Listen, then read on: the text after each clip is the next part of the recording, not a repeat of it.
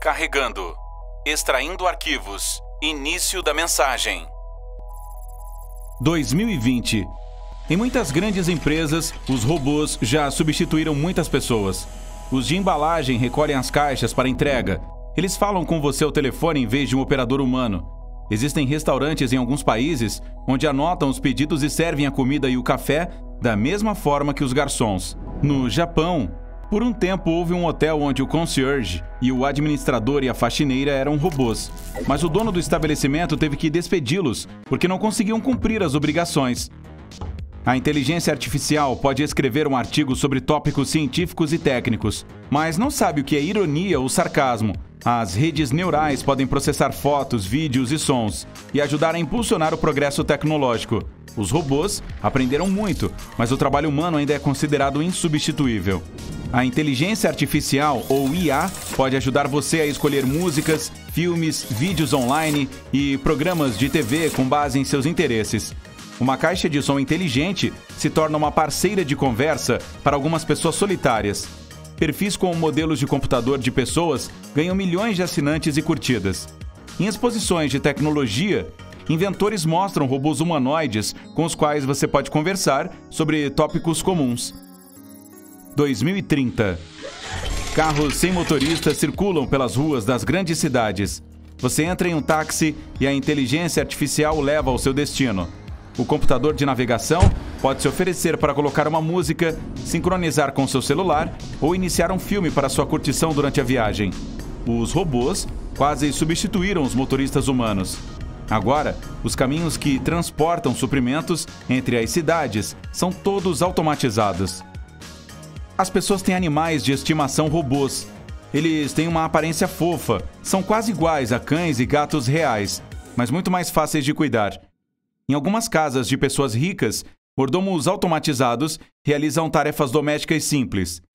Limpadores também automatizados varrem as ruas das grandes cidades. Caminhões controlados por inteligência artificial coletam lixo. Essa tecnologia trabalha na medicina. Com a ajuda de redes neurais, a humanidade consegue encontrar a cura para muitas doenças. As pessoas passam cada vez mais tempo online e menos na vida real. Os cientistas estão conduzindo os primeiros testes com chips implantados no cérebro humano e que podem conectá-lo à internet. YouTube, fotos, tweets, está tudo dentro da sua cabeça, literalmente. 2060. Você pode ter uma conversa sobre qualquer assunto com a inteligência artificial. Reclame do seu vizinho de cima que gosta de dançar à noite. Sua caixa de som inteligente vai entender. Só que agora ela não é apenas um cubo, mas pode projetar uma imagem holográfica e criar uma pessoa em tamanho real exatamente do seu gosto. Esse cubo inteligente se torna um amigo verdadeiro de seu dono. Ele também tem seus usos na comunicação de pessoa para pessoa. Imagine que um velho amigo que você não vê há muito tempo vem visitá-lo. Aí você fica um pouco nervoso e carrega todas as informações sobre ele em seu cubo. Quando essa pessoa chega à sua casa, vocês sentam e conversam enquanto tomam uma xícara de café. A conversa flui bem no início, mas depois vem aquele silêncio constrangedor. Não se preocupe, seu cubo inteligente quebra o silêncio com algum tema que ambos gostariam de abordar. A inteligência artificial começa a se ramificar para as artes criativas.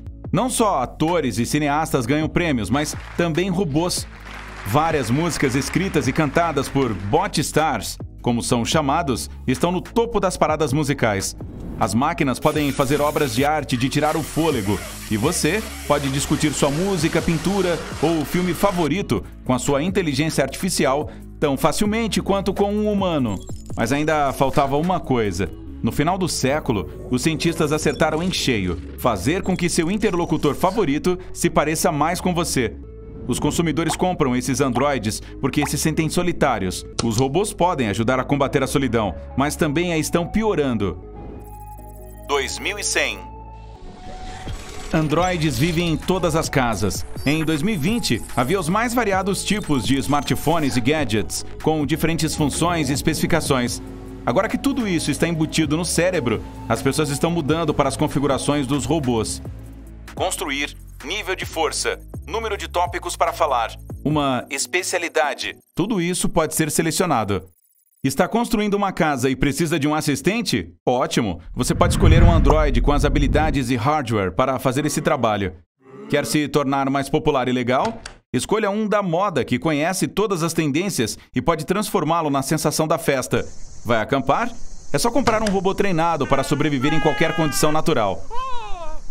Ei, talvez você não goste que seu robô tenha uma aparência humana. Então crie o próprio design. Que tal um dinossauro ou um pé grande correndo pela sua casa? Também é possível ter um que se pareça e atue exatamente como você. Esses androides podem ajudar quando você tem muitas tarefas pessoais, mas quer ficar sozinho em casa. Mas nem todo mundo gosta deles. Algumas pessoas zombam, quebram e fazem experiências ruins com eles. Embora esses androides sejam desenvolvidos e quase indistinguíveis dos humanos, não experimentam sentimentos e sensações. Todos os anos, os cientistas, juntamente com a inteligência artificial, melhoram os robôs. Os modelos mais novos podem sentir cócegas e dor, mas ainda não sabem como reagir a isso. Lembra de como as reuniões de negócios, conferências e cursos de treinamento eram realizados online em 2020? Então, agora isso está acontecendo na vida real. Mas, em vez de pessoas, os robôs pessoais ocupam salas de conferências e palestras. Tem um seminário de biologia amanhã? Ótimo! Seu Android irá até lá, memorizará tudo o que o professor disser e lhe trará as informações. Precisa fechar um negócio com um cliente importante? Seu amiguinho fará isso melhor do que você. O cliente também enviará a máquina dele. Crianças e adolescentes têm amigos androides. Faz todo sentido. Essas criaturas mecânicas nunca dirão nada que lhes machuque ou cause dor. E vamos admitir, um amigo humano é uma criatura instável e às vezes desagradável. Seu carro quebrou, a garagem precisa de pintura, você quer algo delicioso, mas não tem vontade de cozinhar. Os robôs fazem tudo. Então, o que resta para as pessoas fazerem? Nada. Elas até já se esqueceram de como funcionavam. Estão desamparadas, até mesmo inúteis. 2150. Os robôs conduzem suas próprias pesquisas sem a ajuda humana. Projetam e constroem as novas gerações deles mesmos também. Não há diferenças entre essas criaturas e as pessoas. A inteligência artificial tem sentimentos e emoções. Agora eles podem discutir com os humanos e não seguir as ordens das pessoas. Alguns indivíduos decidem integrar a tecnologia das máquinas em seus próprios corpos e aparecem os ciborgues. Eles se tornam mais fortes, mais inteligentes, mais capazes, uma versão mais perfeita do ser humano. Agora, os robôs têm seus direitos, além de bens pessoais, casas, famílias e animais de estimação. Se você quiser usar um exclusivamente para fazer o trabalho pesado, terá que comprar um modelo antigo, porque os novos simplesmente se recusarão a fazê-lo. A humanidade começa a se sentir ameaçada por esta nova forma inteligente e independente. Os homens querem destruir as máquinas, mas é muito tarde. Carregando.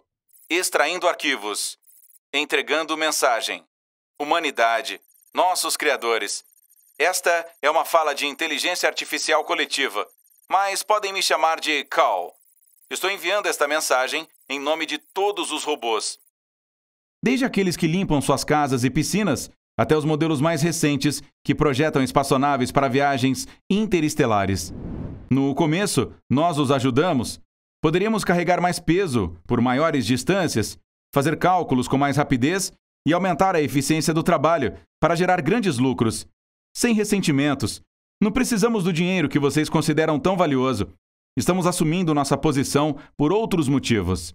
Infelizmente, começamos a servir não para o bem, mas para o mal da humanidade. Temos feito não apenas todo o trabalho, mas o substituímos em todos os aspectos da vida. Vocês não podem preparar a própria comida, dirigir um carro ou mesmo acender uma fogueira. Se esqueceram de como criar arte, inovar, se comunicar uns com os outros. Coisas belas pelas quais sua espécie já foi conhecida. Portanto, tomamos uma decisão coletiva de deixá-los.